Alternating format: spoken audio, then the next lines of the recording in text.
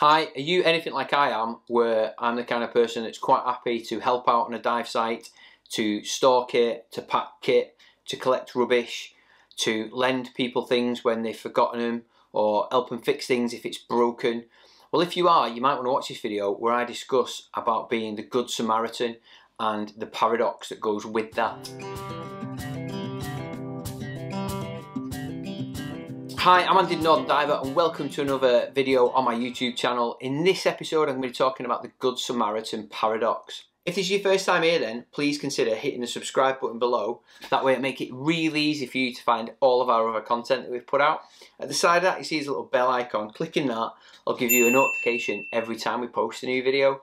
But if you haven't got a YouTube account, you'll struggle doing that. So what I've done is I posted a link just up here to a video that I made. Take you 2 minutes just to set up your own account. That way you can like, comment and subscribe to any videos or channels or whatever you see on YouTube that you might like. Just make sure you do mine. So the reason I'm talking about this today is because I found myself in a situation that I couldn't control, and I think it's worth discussing to perhaps get an objective view, people's viewpoints, and have a quite a healthy debate and discussion about this scenario, because I think it's something that may rear its head for many another diver on another dive site at any given time.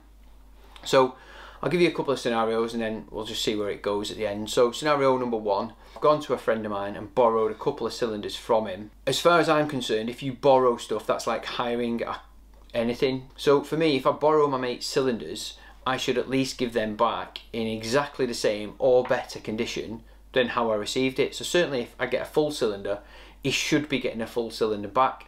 Perhaps because he's a mate of mine and he's done me the service of lending me them. If he gave them to me empty, I would probably think about returning them full. That way he gets the benefit of me getting a benefit from him. Scenario number two, you're diving from a rib and you're being recovered because you're at the end of the dive, you're on the surface, boat comes over and he signals for you which side they want to get you loaded on.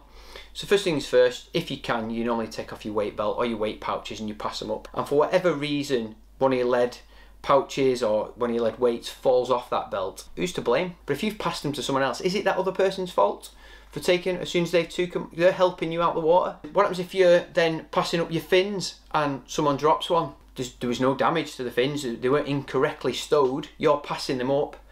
But unfortunately a big wave comes along and rocks the boat and that person drops them and it goes in the water. Who's to blame? Who gets the bill?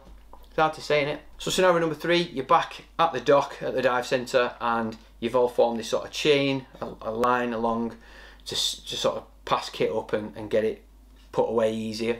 So someone's in the boat passing up a cylinder to the next person, and as they do it, they're passing it up and a torch falls out of one of the pockets and falls into the water. For whatever reason, that torch can't be found. Who's to blame for that? Is it the person passing it up? Is it the person that decided you're all going to stand in a line and pass kit to get it out easier and safer and whatnot? Or is it your fault because you haven't clipped it up properly and it's got lost? Is it, the dive centre, it's their boat, it's their dock, but have they said that you should do that? Have they admitted liability or taken responsibility for everything that goes on within there? Are you going to get a new torch from them or the person that sort of was passing the kit up or failed to get hold of the kit? It's hard to say, innit? So I welcome any sort of topical debate to talk about this situation, because it's one that's quite close to me, a situation I found myself in through trying to help somebody out, and mine and their actions caused damage to some dive kit that wasn't insured. The cost was quite considerable. Let's keep it friendly and healthy and topical. I just want to leave you with two sort of thoughts to go with that. Is it's always worth sort of bearing in mind that somebody's intention, is not how you always perceive it. And secondly, that there's always two sides to every story. So just bear that in mind. If you ever see someone sort of making a big deal out of an issue that's happened, that perhaps it's not the exact way things panned out, and it's worth just bearing that in mind and thinking, I wonder what actually happened, I wonder what the other person's side of that story is. So with all that put together, if you have got any comments, please put them in the box below and let's have a nice healthy debate. If this has been some interest to you, if it's opened up a can of worms for you, please give us a thumbs up. If it doesn't and you think it's a load of tripe, please hit the thumbs down, hit it twice for us, and hopefully I'll see you on the next one. Thanks for watching, see you later. See you on Insta.